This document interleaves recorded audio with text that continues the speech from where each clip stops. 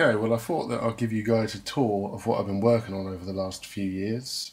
This is my Tascam Teac Model 15. It's a lovely old analog desk, really quite like it. Transformer balanced on the mic inputs. The rest of the board was originally unbalanced, but I've since balanced it all apart from the inserts. I'm not using enough of them to warrant doing it really. I'll give you a brief tour around the console and show you the signal flow throughout, because it's a little different to a lot of other analog consoles that people are used to. So we'll start with the input module. At the top we've got a 20 decibel pad, followed by an input select switch for mic line or mix mode. In mix mode, that takes your monitor inputs and lays them across the board in reverse order. Next we have a gain, and then we've got two aux. These are pre or post. Pre to the left, post to the right, and in center position they're off. Then we've got a 4-band EQ. We've got two shelves, 10K and 75 Hz, and then we've got two fixed points that we can select for lower mid-range or upper mid-range. So on lower it's 200 or 800 Hz, and on the upper it's 3K or 5K. It's worth noting that you actually need to switch in the lower mid to use the lower shelf and the upper mid to use the upper shelf. Next we have the bus routing. We've got 4 buttons here, so we can only send to 4 buses at a time. You've got 1 to 4 with this button out, and with it in you've got 5 to 8. So if you want to send to 7 and 8, that would be the bottom 2, and if you want to send to 3 and 4, just put this guy out. It's quite interesting the way they've designed this console, because you can actually switch in 1 and 2 and 4, and what that will do on the pan is make it so that to the left you've got 1 and 2, and all the way to the right you've got 4. You could also switch in 3, and that would be 3 and 4 to the right and 1 and 2 to the left. After the bus routing, you've got a mute and a solo, and then you've got your channel fader. So here we have the bus and monitor sections. At the bottom of the strips is the bus section, and then we've got monitor A and monitor B, which are on 2 rows of 8 faders. At the top of the strip we have another aux control. This allows you to send either your bus signal to the left or your tape input signal to the right over to aux A, and same again repeated on monitor B, but this time it's sending it to aux B. Below your aux you have a monitor input select. You can select bus or tape. So bus will be coming off the bus, coming up to here. Tape will be coming from the tape input, coming up to here. You next have a pan, so you can pan your monitor. So if you wanted to set up a stereo pair, you would have, say, 1 and 2 panned left and right, and then on your channel strips you would have 1 and 2 depressed. So the signal flow would be in the strip, down to the bus, select 1 and 2, bring your faders up on the bus, select the bus here, bring these up to unity, left and right, and there we are. You can then control your panning from the channel strips, or if you feel like it, from the monitor section. So the next thing on the strip is an echo receive section. You have an input gain for each individual input. There's 8 of them, 1 for each bus, and then you can select where you'd like to route it to, whether you route it to the bus, whether you route it to monitor A up here, whether you route it to monitor B, or whether you send it to aux A, which is over here. So the next thing we have is a trim control, or rather a bus gain. The manual recommends you leave it at cow, which is for calibrating your faders, making sure you've got everything at unity. But when you're running a big mix and you've got a lot of stuff going into maybe 1 or 2 buses, you may find you actually need to reduce the amount of gain the bus has to stop it from breaking up and distorting. And the last thing finally is a bus fader. So here we have the aux master modules, aux A master and aux B master. At the top of aux A we have an echo receive, so if you were sending to aux A from your bus, this is where you receive it. You have a master control for aux A, and then at the bottom you have a small blend control, All the way to the left is receiving from aux 1, and all the way to the right is receiving from aux 3 or monitor A, aux 4 or monitor B, or you could have both. In the centre would be a blend between the two, full right, aux 3 or aux 4, full left, aux 1. It's very much the same with aux B master. The only difference on aux master B is that at the top of the channel strip we have an indicator select switch. Now what this does is it just changes the sensitivity of the overload LEDs on the input modules. In normal mode they are set to plus 15 dB, and in mixed mode they are set to minus 5 dB. So that can actually be quite handy if you've got a signal coming in, you're not sure which channel it's on, you're in a rush, just bang it over to mix, and you should see the overload LED flashing away, and there's your channel. Next we have our master modules, the control room and the studio. They're more or less the same, apart from the control room has a solo level control on it. So when I'm soloing, I can control the level. They both have 3 line inputs. Then you have aux A, aux B, monitor A, monitor B, and then you have an output fader. The last module we have is the talkback module. At the top of it we have a test tone generator with a few fixed points. You can either send this to the slate, that's to the left, sensor position is off, or to the right to the test tone output on the back of the module, so you can patch it in wherever you would like across the board.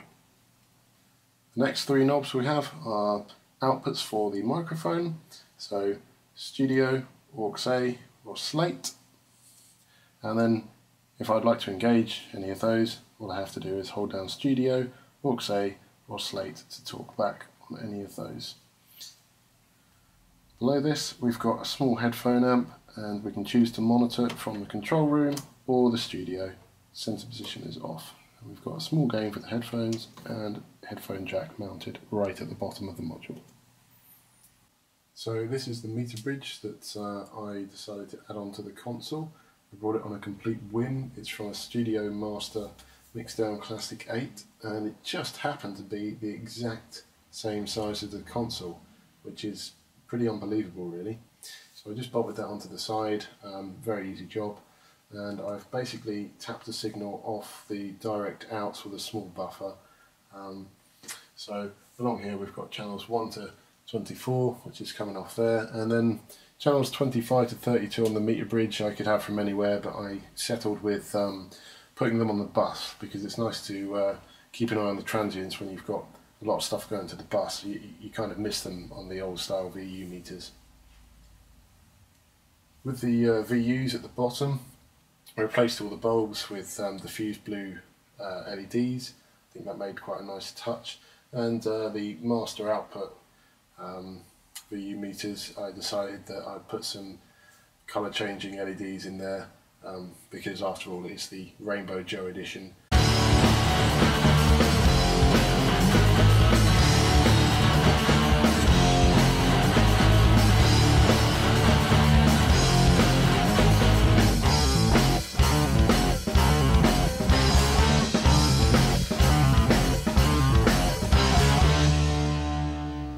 So here is the balancing interface that I built, along with the new jacks that I popped in that are balanced, apart from the access send and receive, which I just decided against for the sheer amount of current it would have to do it, and also it's more stuff in the signal chain. I couldn't really warrant doing it.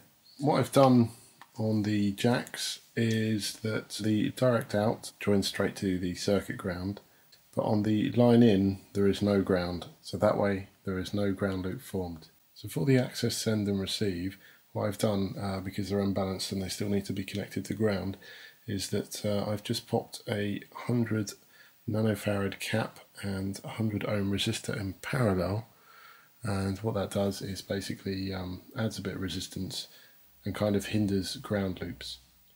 The balancing card I've mounted on some little plastic pegs, which are glued to the back of the chassis. On some of the other modules I've drilled them, but there just wasn't the space to do that on this. Also in previous posts I had used this switch at the back, which I installed to basically break the ground connection, What I've actually got this wired up now is to turn phantom power on and off. So here's the preamp section. The most important two caps in the whole of the console to change are these two 15 picofarad caps. Originally they're ceramic caps and they sound really gritty and they're microphonic. In fact, if you were to tap on your channel strip around here, you'd most likely pick that up when you're at about half gain. So I changed them with some really high quality polystyrene caps and they just sound wonderfully transparent.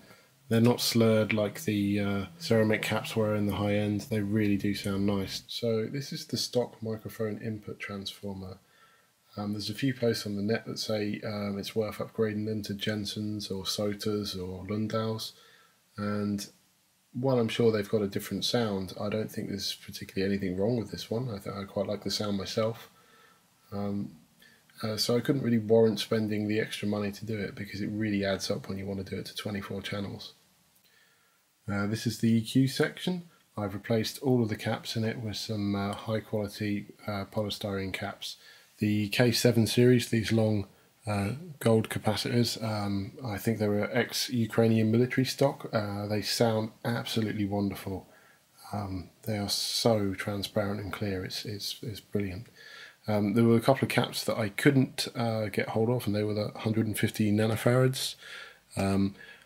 Yeah, I couldn't find those in polystyrene, so I settled for some metallized polyester caps.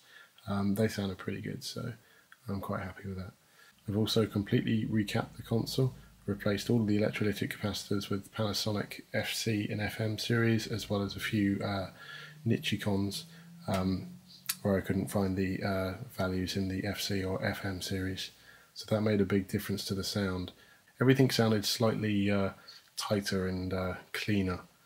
I've also replaced all of the op amps in the console with TL072s, apart from the master section, which has been replaced with NE5532s.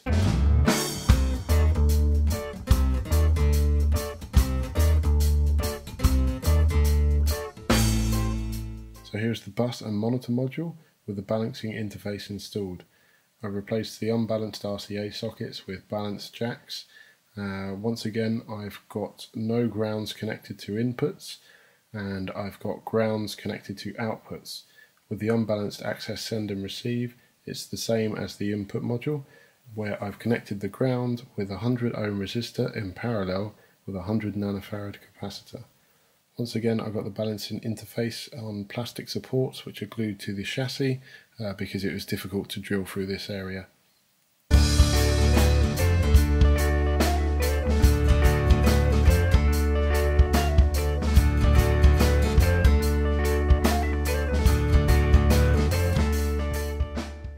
Here is the AUX-A master module, and this is the balancing interface that I've installed.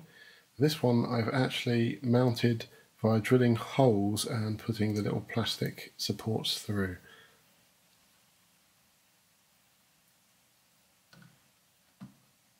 Once again, the RCA jacks have been changed for balance jacks, and because they're all outputs, the ground is connected across all of them. In the stock version, there's also a ceramic cap in the signal path on this, which is C34. It's this cap here. It's a little 10 picofarad cap, so I've changed that out for a high quality polystyrene. As you can see, both AUX Master A and AUX Master B are identical.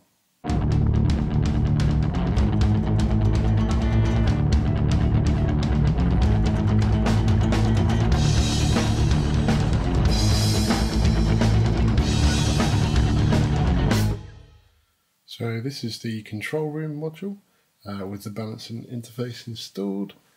Once again, like the AUX modules, I've mounted it through the chassis.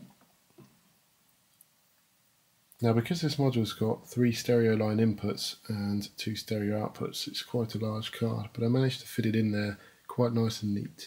Once again, the RCA jacks have been changed for balance jacks. They're wired the same as the other cards, with no connection to ground on the input, but with connection to ground on the output.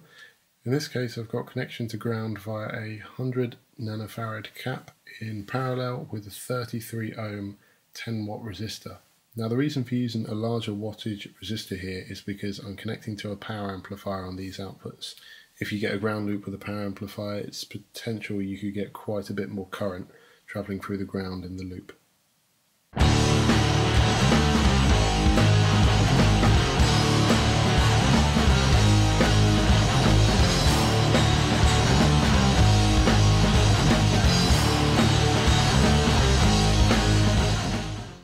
Here is the studio monitor module. As you can see, most of the PCB is empty on this because I use the same PCB for the control room and the studio. And there's only 2 outputs on this and no line in, so it's quite a small board. Once again, I mounted it to the chassis, and once again I have a 33 ohm 10 watt resistor in parallel with a 100 nanofarad capacitor connecting the grounds, just in case I connect this output to a power amplifier instead of a headphone amplifier.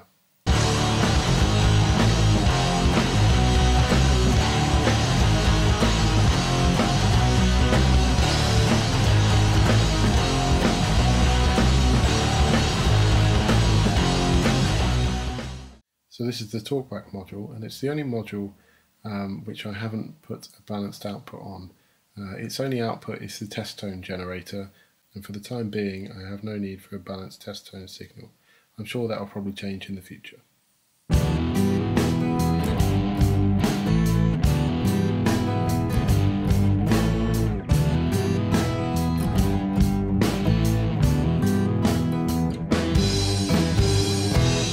So this is the power supply module, and this big bundle of wires is a combination of power and meter bridge. The black wires down here to the left are my feeds for the extra meter bridge, whereas the coloured wires that are bundled are mainly for the original meter bridge. Here you should be able to see the additional D-sub 25 pin connectors I wired in to provide power and the signal to the new meter bridge. This black umbilical cable you can see here is the meter bridge sends, which come off the direct outs for all the channels 1 to 24. So it just runs underneath all the modules inside the chassis. You can also see that I've lined the bottom of the chassis with some high-grade tin foil. I then covered that in plastic to stop anything that fell onto it from shorting out. I have grounded this in the corner. So I should be able to show you where it's grounded, which is down there in the corner via that red cable, and that runs alongside the motherboard support to the central grounding point on my ground bus.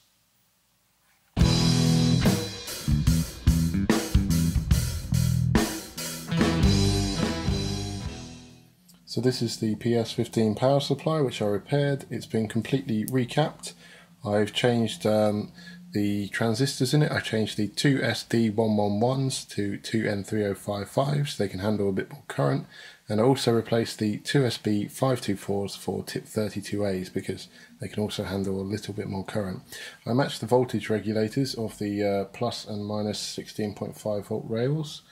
I've also changed the voltage regulators on the other rails for more modern versions.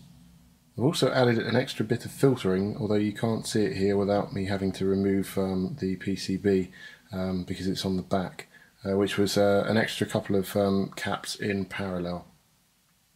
Down here is the phantom power supply which I built, and the transformer for it is over here. Over here is the meter bridge power supply, and here is the transformer for it. This is a view of the back of the high rose connector, which I've replaced and completely rewired. To the right of it there is a switch with yellow wires attached. That's for the phantom power. I decided to remove the 2-pin XLR socket there and just replace it with a master phantom power switch.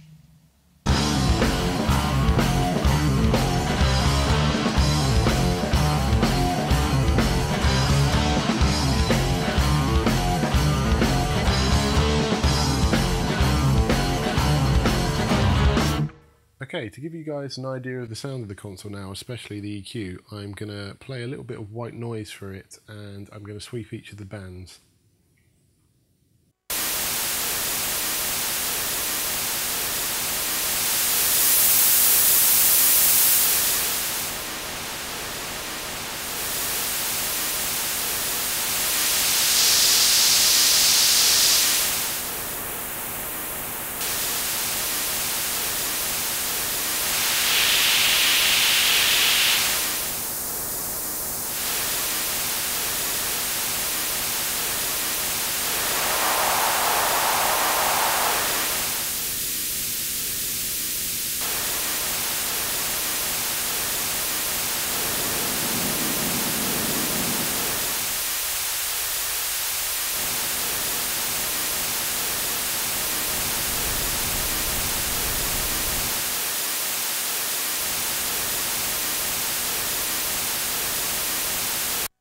next thing I'm going to do is I'm going to do the same thing again, but this time with pink noise.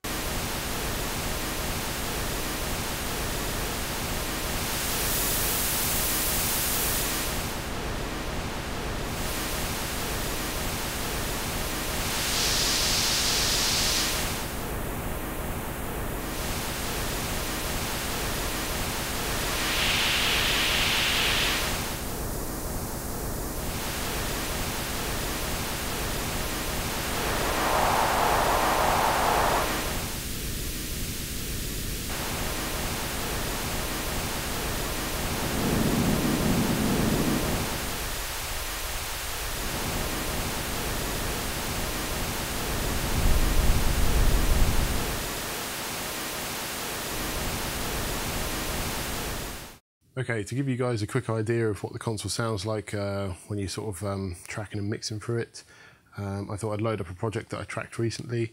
It was all through this console. I haven't done anything to it yet. So we'll start with the kick drum first.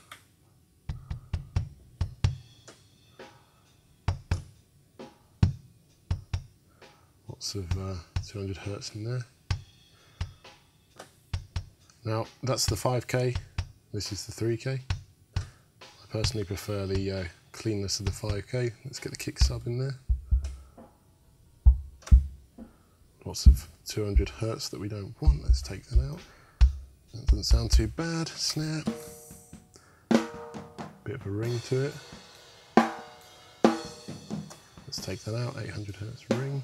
And then a bit of high shelf. You can really hear how that opens up the snare with that on and with it off.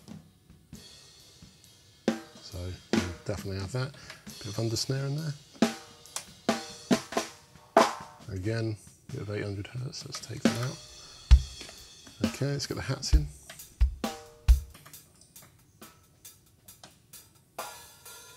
Let's take out that 800 Hertz nastiness that we don't want. Doesn't sound too bad, let's chuck the room in. Take a bit of 200 out of the room. Yeah, not too bad. Let's have a go with the guitars.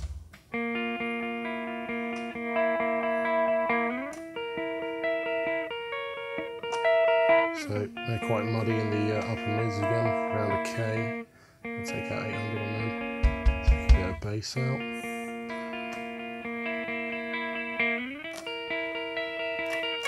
So they're a bit scratchy as well. Just take a bit of 3K out.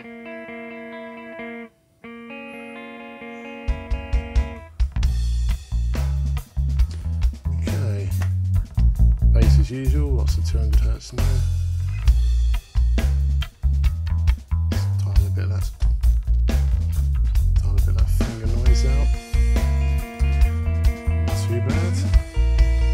I just added the toms in. Listen to those in a sec.